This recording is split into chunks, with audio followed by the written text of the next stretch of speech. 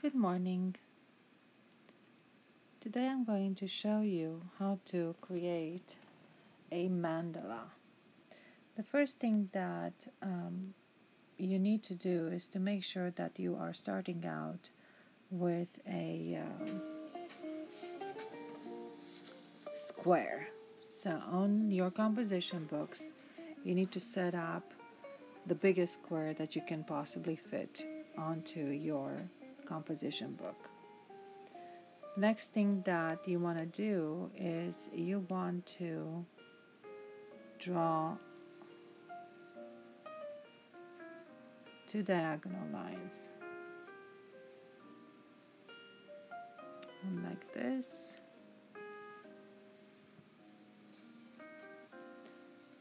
and one like this. Then I want you to draw a line this way, and then another one like this. Now these lines that we just drew, we want them to be as transparent as possible. So you want to make sure that, or as light as possible, not transparent. I'm thinking transparent because I am using my Procreate app, and I would have to set up my transparency here to make it just slightly a little bit more transparent. Oh, hopefully I'm on the right. Yes, I am.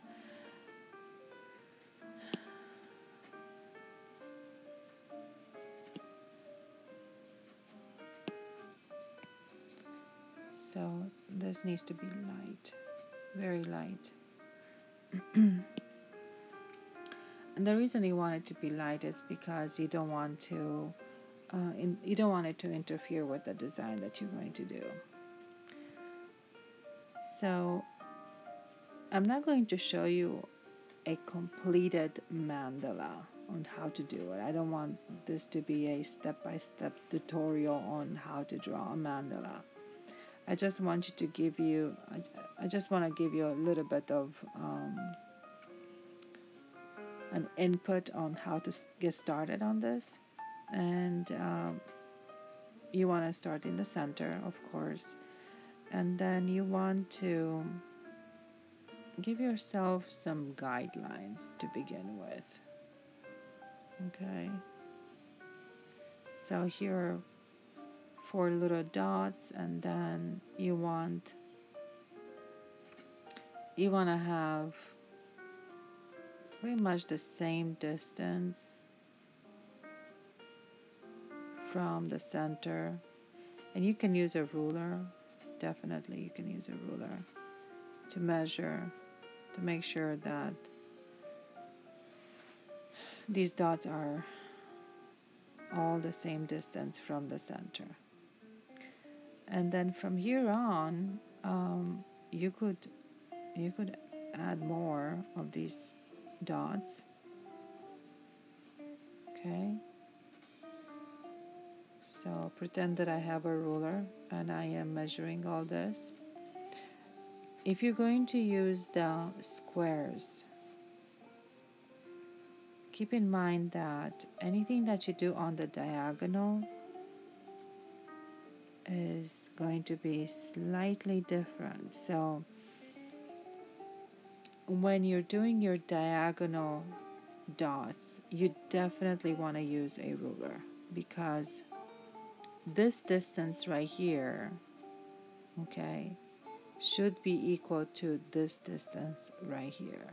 Okay, if you're going to put your mark right on the corner, that's gonna be too long, because you know that that's not, if you know your geometry, you'll know that that's not a true measurement. So you kind of want to estimate in that case. You can even use like another piece of paper and mark that from here to here, put two little dots on a paper, and then move and make sure that your dots are equidistant. Okay.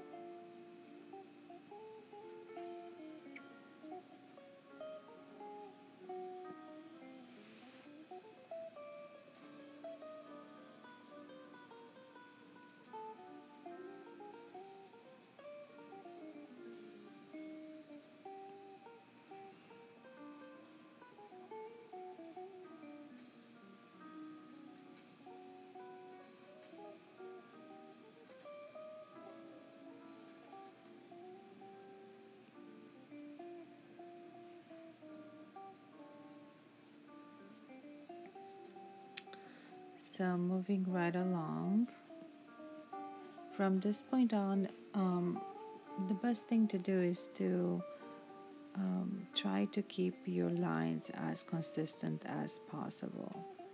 So if you're going to do something like this, for example, okay, you want to move your paper and do the same thing again over here, and then move your paper again, do the same thing over here. If you're gonna do this, you will be certain that your mandala is going to be balanced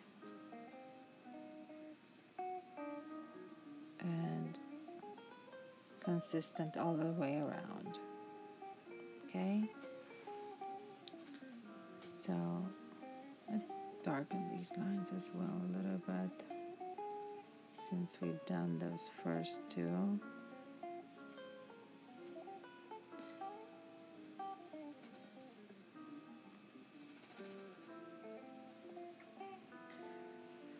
So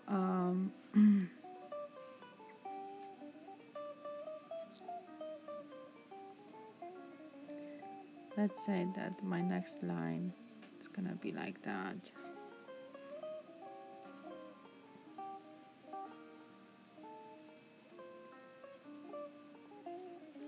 So once again, you want to move your paper.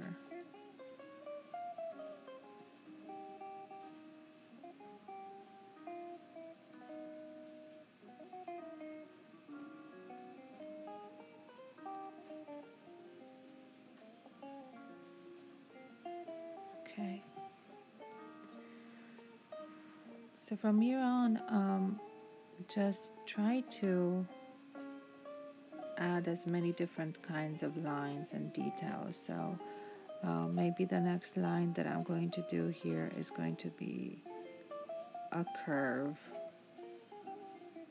and I want to make sure that I will have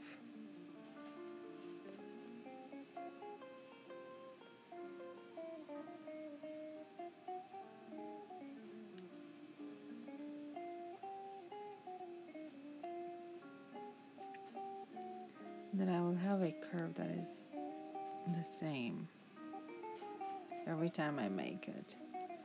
So by repeating the same kind of line, you form what I like to call muscle memory. Okay? And then again, I can do this.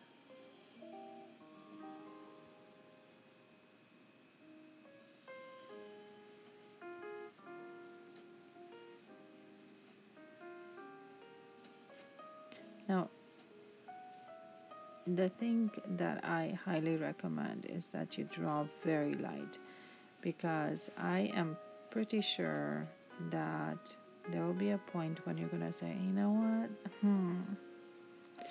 I don't like that line over there. And trust me, I've done that so many times.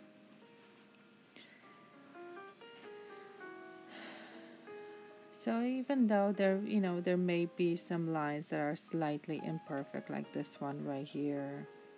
What am I doing? Oh, it was in edit shape mode. Let's see, let's do it again. So let's say that this line right here is slightly bent out of shape. Don't worry about things that are a little bit bent out of shape. But try to keep them as consistent as possible, okay? So details are extremely important. Okay, so in this case here I want to add something like this.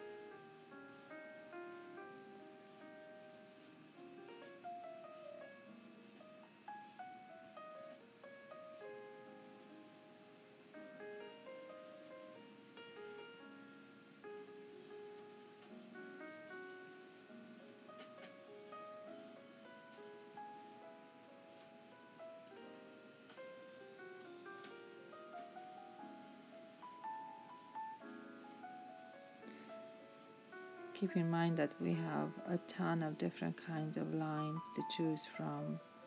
So hopefully you'll be looking at your line worksheet and picking out some lines to draw from there.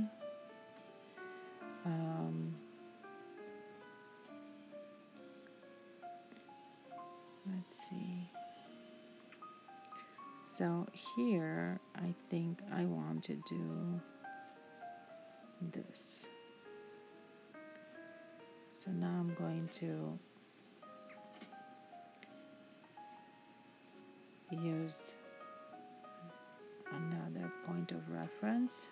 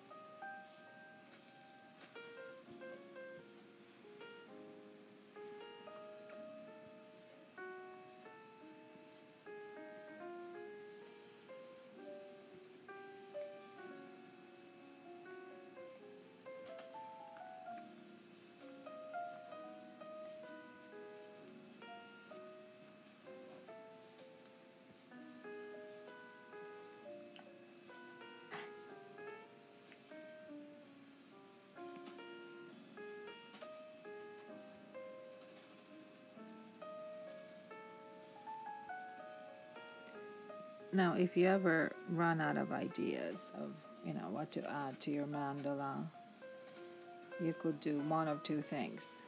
One is to just blindly pick a spot and start, making a line from one spot to the next.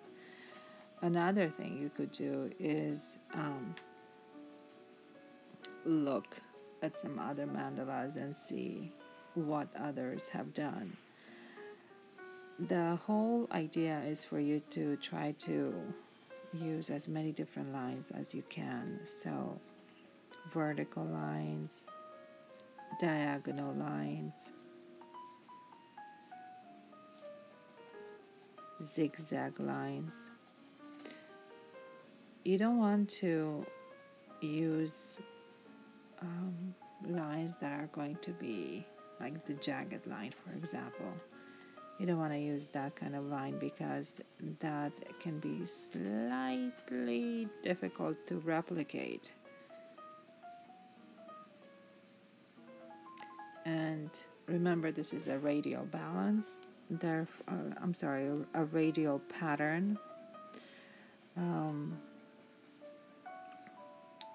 And you want to have that repetition happening.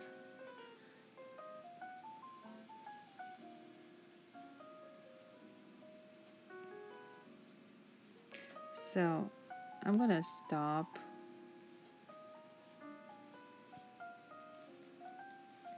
in just a moment, because like I said, I don't want this to become a step-by-step instruction on how to make your mandala, because I don't want you copying my mandala. I mean, you could copy this much and then, add more to your mandala, but try to use your imagination and see how many different ways can you do it. So since you have 2 pages in your composition book facing each other, you're going to do at least 2 mandalas. You could do more if you wanted. You could do some smaller, some bigger. You can vary. You can create a whole entire design filled with all kinds of mandalas. But you want to start, with something like this, where you are dividing up your square into 8 parts. Okay, that's 1, 2, 3, 4, 5, 6, 7, 8. Okay, you could do 6 if you want. Just don't do odd numbers. So don't do 5 or 3. I mean, you don't want to do 3 for sure. But don't do 5 or 7, because then it will be kind of difficult to vary some of the design, and I'll show you what I mean by varying. So far every single one of my petals in this design is exactly the same, but let's say you want to do something like this over here. Of course you're going to have to do the same thing opposite. And maybe you want to do the same thing over here. So the north, south, east, and west side of your, let's call this a compass, because it kind of looks like a compass. You want to do that kind of shape over there. But then here, let's say you want to do something completely different. Let's say you want to do something that has just a little circle like that. Okay. Well, if you had this divided into an odd number, you won't be able to have this A, B kind of design. Okay, you couldn't do that. So you would be stuck with keeping all petals exactly the same. So if you want to introduce a bit of variety in your design, you do want to have the even number. Okay, so that's about it for this particular video, or this particular instructional video. I suggest that you are also watching the next one that I will be posting in the Google Classroom, and then I want you to get started on yours. Thanks for watching.